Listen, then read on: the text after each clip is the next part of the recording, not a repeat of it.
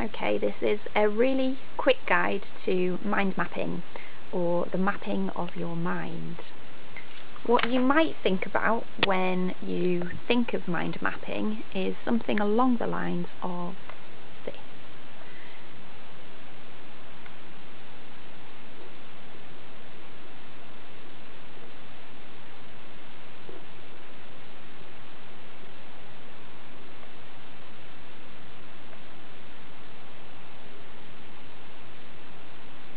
So you're just dumping all your thoughts on the page.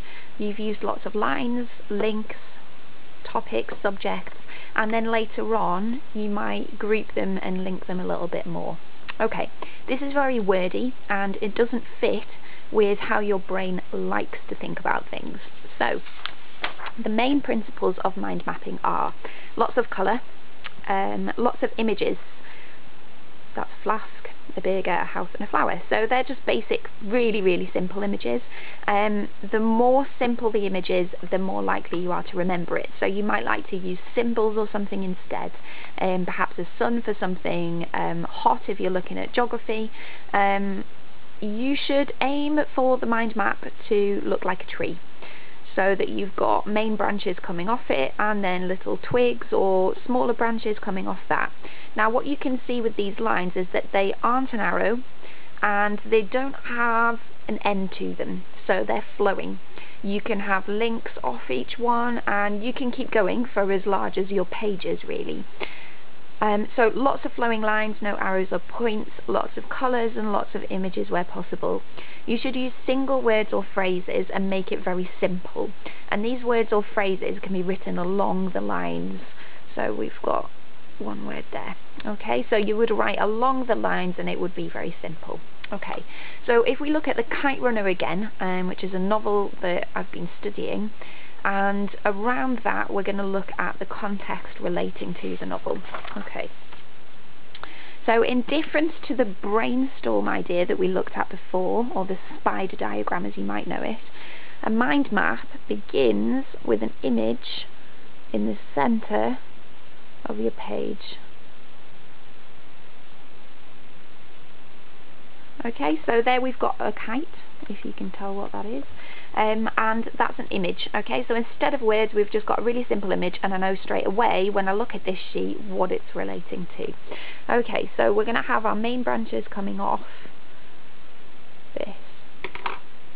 Okay, so really these should be done in colour. Alright, so we're going to have main branches coming off at all angles. Okay, so I've drawn 3 to get me started. You can then draw later branches. Okay, so along this one we're going to have that it. Okay, so we're going to have key dates. Okay, and then off there I can group together all my key dates. Now the main thing with Afghanistan is sort of fear. That's what's caused a lot of war and trouble. So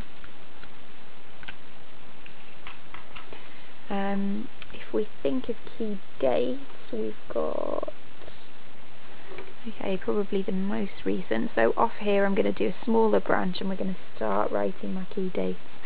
So 2001 was the most recent with America, and that's because of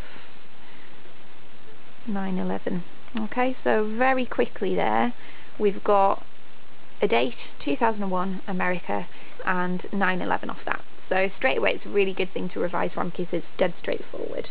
It does take quite a lot of time to gather all the information that you're going to want on it in terms of a revision resource, but you could create it as you go along.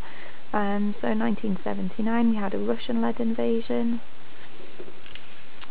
So we've got one off there, we've got one a little bit earlier which is 1839. That was the Britons. Okay, now the fear came from, mainly to begin with, we had Russia and Britain, so I'm going to write them on the same ones. However, Britain were in India, and both Russia and Britain feared the advance of the other through Afghanistan. What the Afghans feared were outsiders coming in.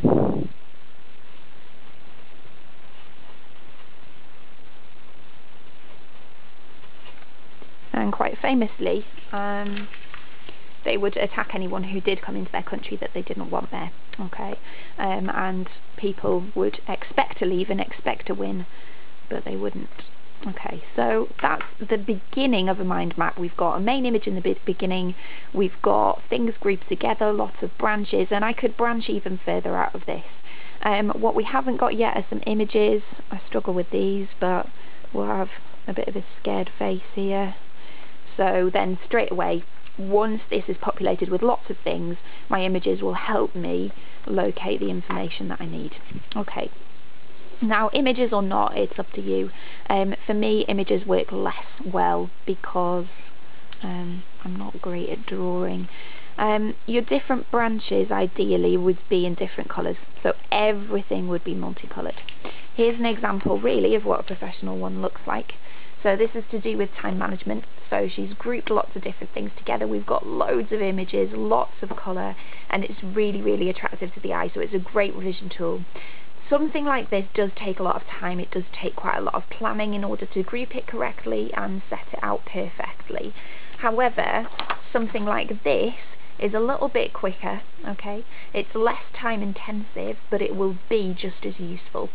Because of the way it's laid out, it follows how your brain works in terms of making links anyway. Okay, so we're putting it on the page in the same way that your brain works. Okay, so this is ideally what you're aiming for if you're that way creative. However, it's just that the main ideas are very visual, lots of colour, lots of pictures, flowing lines and words along the lines. Okay, lots of grouping together of things. If you need some more information, these sites are great. So we've got www.studygs.net/mapping. This is a really good study skills site in general.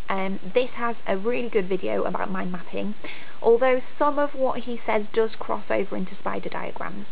But this site overall is really, really useful. Okay, we've got two sites here that are some online software to creating mind maps.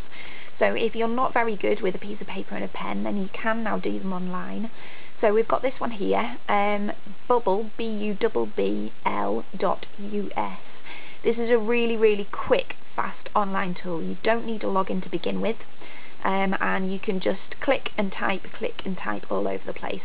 This is slightly more like a spider diagram, but is just a really, really good planning or revision tool. What we've also got is something a little bit more advanced, and you can choose different styles, different images, different shapes. And this is www.spicynodes, SPICY, nodes, NODES.org/index.html. You have to sign up for this tool, but this is really valuable. It's much more advanced than BubbleUs, and it's kind of coloured, lots of images, lots of symbols. Okay, so those are some sites you can use, and that was a really quick guide to mind mapping, the mapping of your mind.